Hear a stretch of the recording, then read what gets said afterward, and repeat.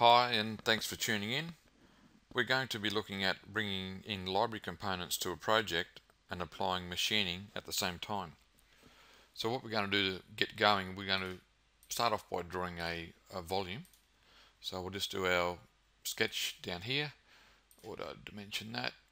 I want to extrude that up, say 800 mil, and we'll make that transparent, and we'll go 7, bang, righto. So what I want to do is bring into the scene now a carcass, standard floor carcass, and we'll just pick the front of that, and we'll go OK, and OK, automatic. Okay, now we want to bring in also another component, so we'll bring in parts. I want to put some divisions in this, so I've got this in my library divider, so we'll pick an inside face there.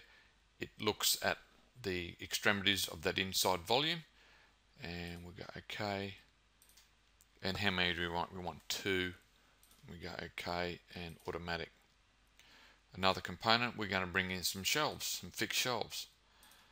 So looking for the driver block again, we can just pick down there, and multiple inclusions, so we can pick along here. So we go OK, automatic thickness, and if we want 2, we just type 2 in, and we go automatic. So we've got 2 shelves in each bay, but in the middle bay, I only want 1 shelf, so we can go number of shelves in the middle bay, and we'll just go 1 and enter. There we go, we've got the 1. Okay, so also want to bring in little file dividers that would be used in an office, maybe narrow dividers, and we'll just pick that bay there and say that bay there. We go OK. Now it asks us some default questions that we've set this up. How thick do you want them? 5 mil? Yep. How many? Just say we want 6. Okay. And we've got a radius setback and a radius, which you'll see in a moment what that's all about. So there's the radius, and the radius setback gives that little notch in the front. So what I want to show you also, when I press automatic, the machining has been carried out to the component above and below those divisions with a predetermined clearance gap on either side and above and below. So that's coming through with the library component that you've set up prior to this. Okay, so we've got divisions vertical there and there. Let's put some horizontal divisions in. Now to do this, we can use the same library component. We just need to change the coordinate system, and then we just bring in the same library component again. Select that, and I'll say I want some there and some here, and we'll go OK. Now ask me the same questions. 5 mil, OK, yep, and we want 5 here, OK, and the curves, and then there we go. So now we've got horizontal divisions using exactly the same library component. So another way of, you don't have to clog up your files with heaps and heaps of library components. You can have a lot of functionality in the single component. Now if I want to alter, for instance, these here, let's have a look at parameters we can alter. We can alter the thickness. So if we went to 9 mil, for instance, for them, so now they're actually all 9 mil thick. What else can we alter? We can alter how many. Just say we want 3. Enter. 3. I don't want to have that notch in the front, so no machining, yes. So now we've got their straight, and they'll just have an edge running right through. So different situation. And we can alter, if I want to alter these guys here, and a parameter, I want to alter the radius setback to be 40. You'll see them updated, and I want to alter the actual radius to be 60 there. So now that curve and that curve are different.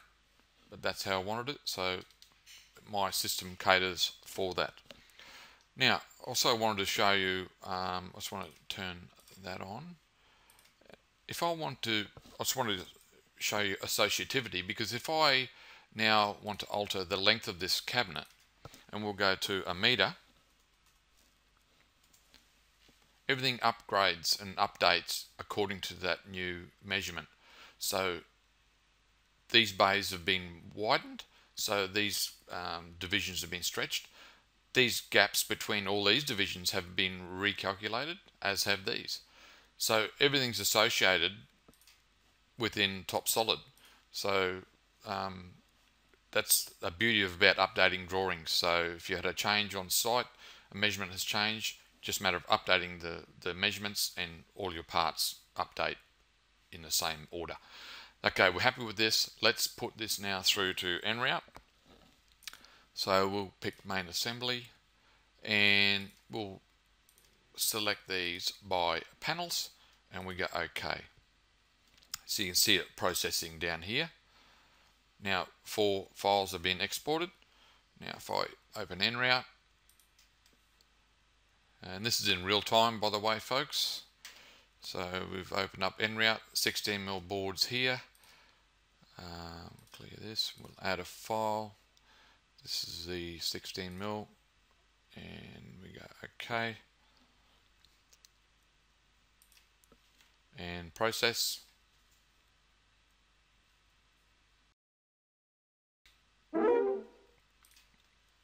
So there's our boards coming through, all with the trenching all being carried out.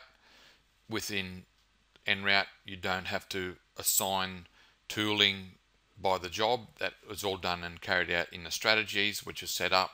So you simply draw your model in TopSolid, drop it into en route. En route does all the hard work for you. So that's all those parts have been done.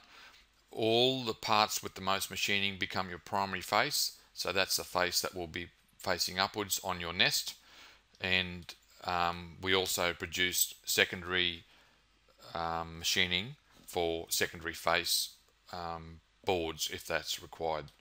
So that's our 16mm being nested. Let's now open up our 5mm boards, and we'll give the 5mm boards a different sheet size. So we'll make them into a smaller sheet, and 5mm TopSolid'Wood, clear them out, add a file, 5mm, open, process, and here we go. So they're done. So your 5mm are done, and you can see the curve and setback that are altered from the original as it came in. That exact detail has been picked up by TopSolid'Wood and sent through to en route, and now the machining has been assigned exactly for that. So that gives you an idea from start to finish of a simple project using a Smart Library item. I hope that this has been another demonstration to you of an example of TopSolid'Wood working smarter. For more information, please visit our website. Thank you.